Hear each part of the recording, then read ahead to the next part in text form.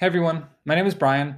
I'm a new owner of the Tesla Solar Roof, and in this video, we're going to take an up-close look at the Tesla Solar Roof Tiles version 3. If you find this video useful and ultimately decide that Tesla Solar is right for you, I'll include a referral code below that you can use to save $500 on your purchase. Let's get into it.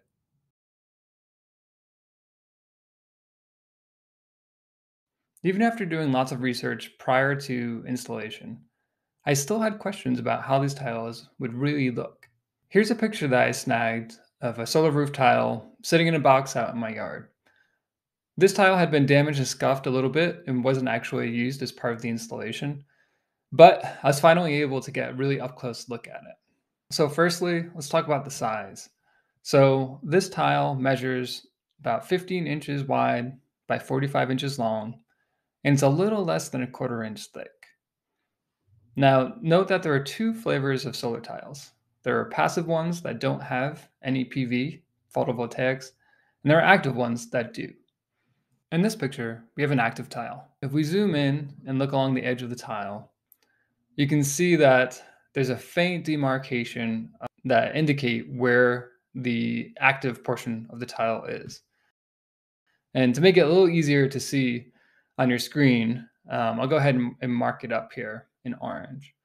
For me, the question that I was really after trying to answer was, do the tiles really look uniform? Can you really not tell the difference between the active ones and the passive ones? And standing a foot away from the tile, I can tell you that the answer is yes. Now, if we zoom out, here's a picture of the corner of my house. On the left-hand side, on the plane of the roof that has the chimney and some of those vents, those are all passive tiles. There's no PV on any of them. And on the right-hand side, above my front door, all of those tiles have PV. They're the active tiles.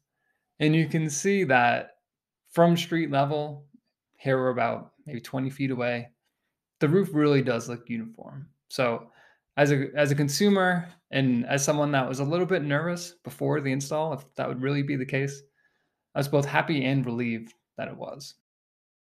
And here's yet one more perspective of my roof.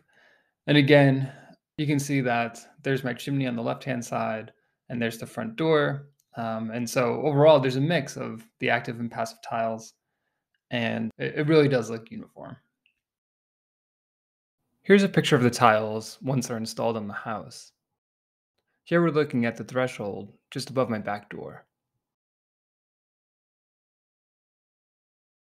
One of the other questions that I had was if the roof was going to look shiny or glossy. So here's a picture of the roof under cloudy conditions. And in my opinion, I think it looks fantastic. I think the curb appeal is great, and I really like the overall aesthetic of the roof. In contrast, here's a picture of the roof under sunny skies. And in this case, you can see that when it is really sunny, the roof definitely does appear slightly shiny. I think this picture captures it actually fairly accurately. I'd say it's similar to other metal roofs that I've come across. Last thing I wanted to show was after the roof was installed, I did find some broken tile fragments in my driveway that I snapped some pictures of, and I think it helps capture and show just how thick it is, and also highlights the fact that these tiles are made out of glass. Well, that's it for today. I hope you found this video useful. If you have any other questions or comments, please leave them below. Thank you.